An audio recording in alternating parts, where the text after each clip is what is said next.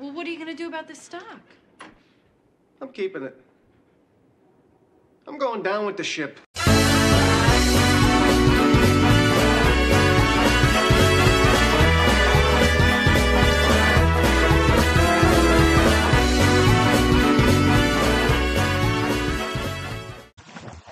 Welcome back, ladies and gentlemen, to the Stock Market Show. This is your host, Shades.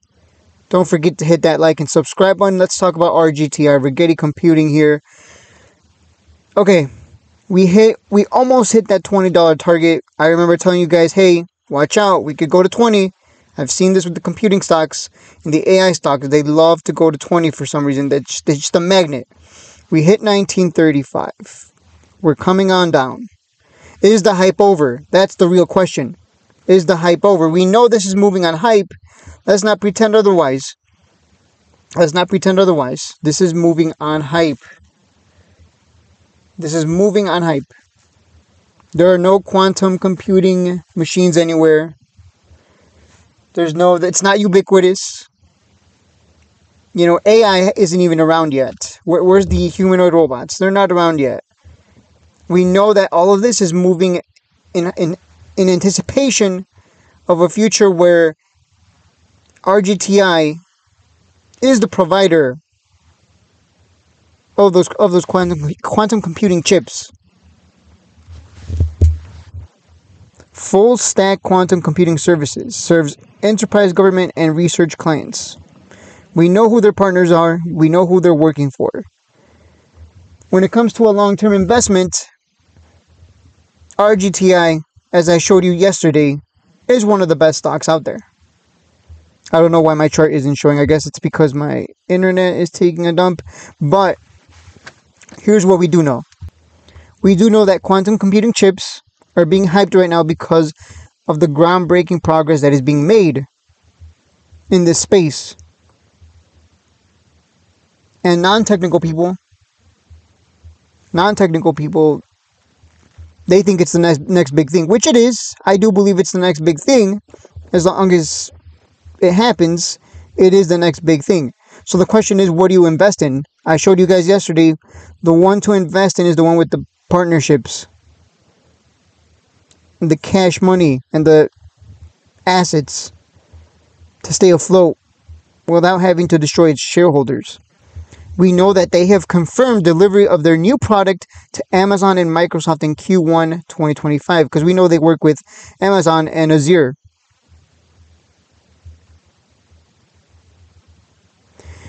And here's the best part. If they're set to deliver a new product to Amazon and Microsoft, that means they're buying.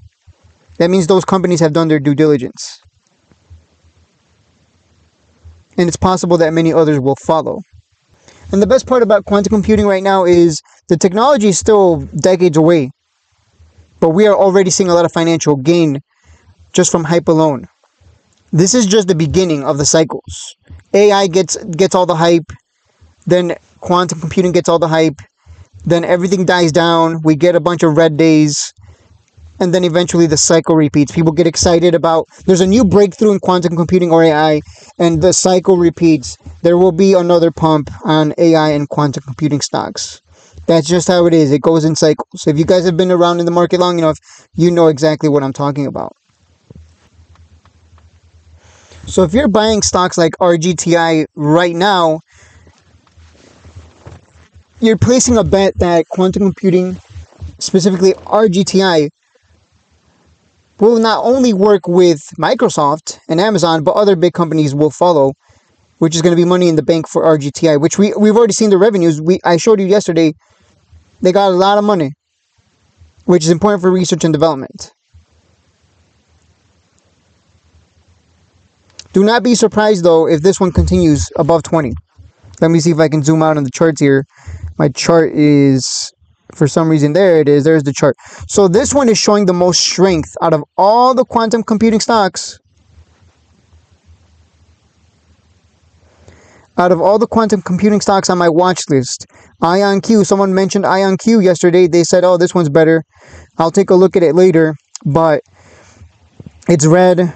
You got D-Wave, QBTS, QBT, red, a lot of red. In fact, I think, yeah, look at that. Just a lot of blood. But guess what? A lot of blood. What you want to look at, who is showing the most strength.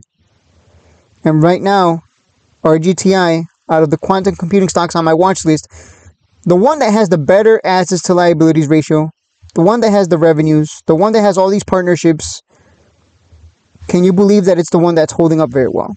Do not be surprised if this breaks out again. I would watch for that breakout above 20. If we break 20, we'll go to 25. I've seen this with the AI stocks and the quantum computing stocks. They can break out and go to 25. This one went to 27. Now, the difference between QUBT and RGTI is, as I mentioned yesterday in yesterday's video, QUBT doesn't seem they kind of don't even have revenue. Like, what are their products? They kind of don't have much of anything to show. They don't really have any partnerships compared to the ones that RGTI has.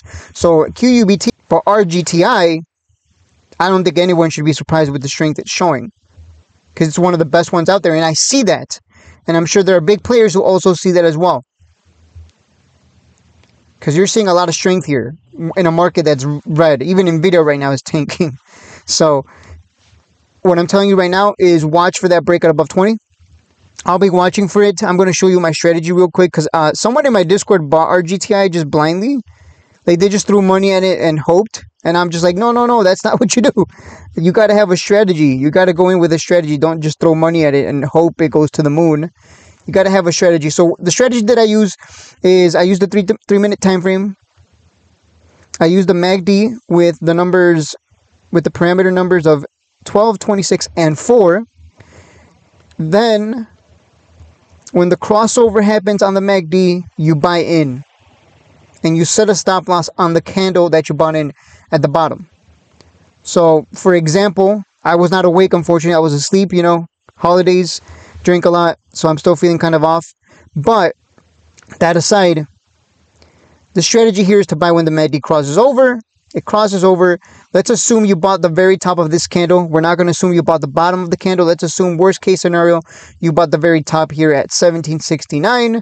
You set your stop loss at the bottom of the candle, and you ride it up. And as it goes up in your favor, if it does go up in your favor, you move your stop loss to the next candle underneath, and you keep rinse and repeating until you get taken out, which you would have gotten taken out right here.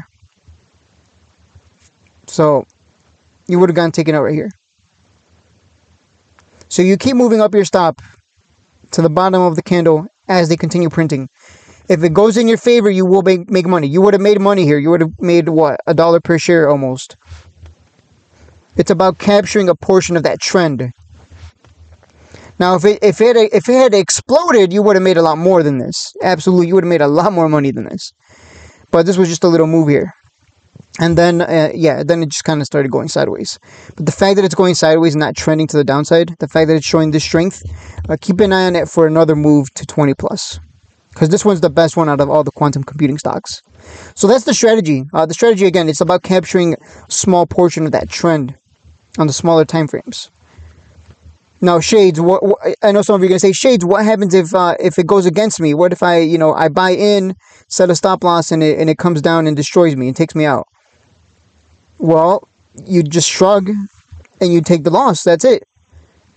You shrug. When you make money, you shrug and go, hey, I made money. If you take the loss, you shrug and go, well, at least I'm not going to hold a big bag all the way down, because you never know when the hype's going to end. We know it's moving on hype. We know that. Again, it's about capturing a portion of the profits. Now, as a long-term investor, you don't care about none of this. This doesn't mean anything to you. As a long-term investor, just continue to average in if you believe that RGTI is going to be the next Nvidia. Just continue to average. Because that's a different strategy, right? You're holding long-term. You believe in quantum computing so much that you're willing to buy right now, even if it's very speculative. But we know that AI is the future. We know that quantum computing is the future. So you're still early if you're an investor. You're still very early. So take advantage, in my opinion. The last thing I want to say is, we get these hype cycles with AI and quantum computing. They die off. The stock starts, everything's going to start tanking 10-20% on every day, and people are going to get destroyed. To avoid getting destroyed, that's why you have this kind of strategy. If it pumps, you make your money. If it dumps, you take the loss and you move on. And if you're buying up here, you should not be buying with a big position. That's not what you do. Not in this channel. I don't do that. I don't buy big positions at the top or anywhere near after a huge run. The best time to buy a big position was down here when it was going sideways at 72. If you're going to chase up here a breakout to potentially 25, you want to go in with smaller positions and have a strategy like the one I showed you. That's my strategy. Obviously, everyone's different. But I'm just showing you what I like to do to take advantage of this volatility and the hype. But the hype will eventually die down. Okay? So I just don't want you guys to get destroyed. I don't want you to get destroyed. That's why I'm telling you all this and showing you the strategy. And it's not complex either. It's not a complex strategy. It just requires discipline and patience, which is unfortunately something a lot of people don't have. Another thing I want to talk about is insiders are selling. They're selling here at what looks like it might be a top. We'll see what happens. I'm not saying it is a top, but it might be. Rigetti Computing's former officer, Dennis Richard, plans to sell 250,000 shares of common stock. Over the past 3 months, Richard has sold a total of 630,000 shares. Of course, who wouldn't take profits, right? The planned sale continues the trend of significant insider selling at Rigetti Computing. So keep it, yeah, they're selling, which means they believe like, hey, this one's really gone up huge. Let me take the profits off the table, and we'll see what happens moving forward. Let's see. Let me zoom in here on the volume. I'm curious about the volume. Increased volume here compared to yesterday. Let's see what happens. Tomorrow's gonna not tomorrow. Monday's gonna be interesting. Monday's gonna be interesting because I'm gonna show you why. I'm gonna show you why Monday's gonna be interesting. Nvidia, it's an AI play. It's an AI play. It's all technology, right? It has failed to create a new high since November 7th.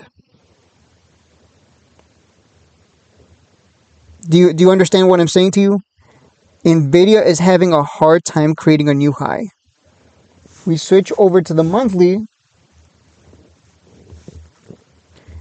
And the last time Nvidia was struggling like this, we got a cross under on the MACD on the monthly chart, and that to the bear market of 2022. If you guys were around there, if you guys were around back then you guys know what I'm talking about. You guys remember that bear market of 2022, right? I was there too. I was like, whoa, Nvidia is getting cheaper. Everything's bleeding. There was a lot of fear in the markets. Here's the bull run though. Here's the bear market. Look at all these candles with all these wicks. And look at this candle here. Very toppy candle. Now, this isn't confirmation of a bear market. What I am saying is be on the lookout for that cross under. Because if we get that cross under, that's confirmation of a bear market. And we've been running hot for a while. And it's looking toppy. And when there's all kinds of signs right now in the market of a potential top, and we may be entering a bear market in the future. This is why I'm saying be very careful moving forward. Keep an eye on Nvidia on the monthly chart. If when Nvidia is failing to create higher highs and higher lows after a huge run from $10 to $150, or if you guys were there back then from $150 to $1,300 before the forward stock split, then you know like these are some bad signs here of a top and a potential entry into a bear market. And it's not confirmed yet, but the fact that you see a stock like this after such a huge run start struggling to create a new high, that does not bode well for the rest of the market as well. So it's something to keep an eye on. But again, for Rigetti, if you believe it's the next Nvidia, not a bad idea to be a long-term investor. But I would wait for a bear market and see if we can get it cheaper, because the hype's going to die and we're going to get some huge red candles into wherever it decides to find support. So I'm just telling you the point of view of long-term. So I'm just telling you the long-term point of view and the trader's point of view, whether it's day trading or swing trading. Right now, I would say if it does break 20, get in, take advantage of the pump. But I wouldn't want to start investing up here. I would wait for it to come down nice and cheap. If you guys have been in a bear market before, you know how cheap stocks can get. As always, don't forget to hit that like and subscribe button. I will see you in the next one.